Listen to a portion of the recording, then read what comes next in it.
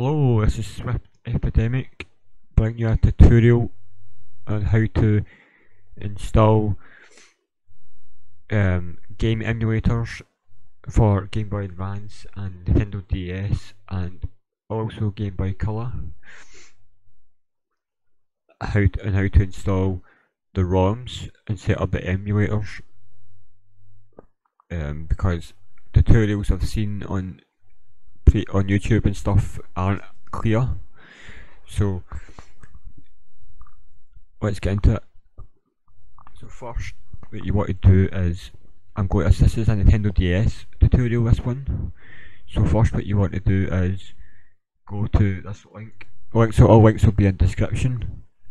But what you want to do is come to modakdl.io, drastic DS emulator. This is the emulator you'll need, the best emulator for Nintendo DS. Once you're on this, just click the link here and it will download the APK file. Once you download the APK file, what you want to do is connect your Android tablet or Android phone to your computer, open it up, and what you want to do is go to download, drag your APK file you just downloaded for Drastic into here. See, I've already got mine here. Once you've done that,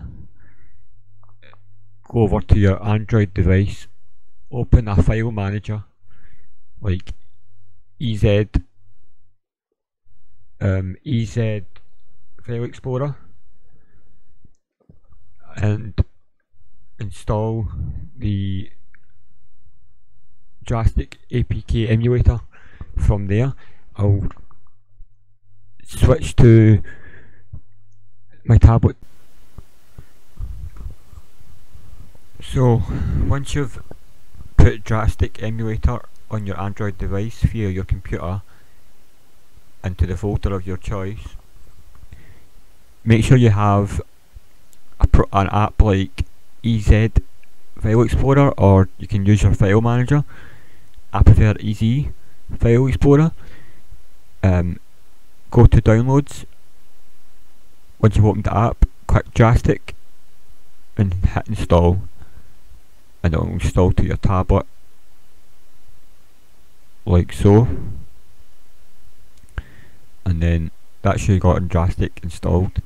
Now bear in mind that your Android device will have to be rooted for Drastic to work, from the link that I found that I'm providing, because it's the full paid version for free, because it would cost about £5 to £6/$ on the Play Store. But I'll also make a tutorial on how to root your Android device, so that's cleared up. Okay, so once you've installed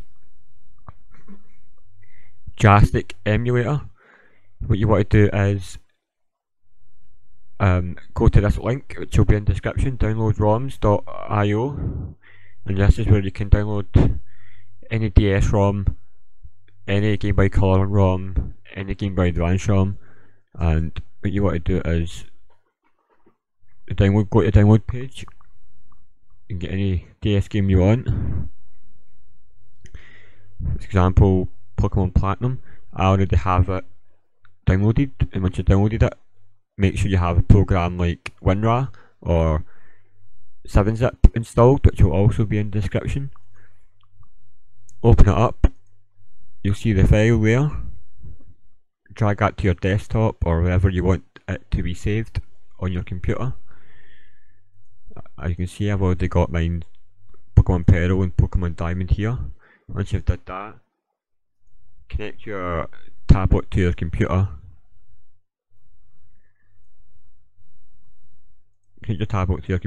Open it up, go phone storage, download, or wherever you've created your Nintendo DS ROM folder, and you just drag them both into the folder Once you've did that, that is you set up your DS emulator with ROMs. I'll switch to tablet now.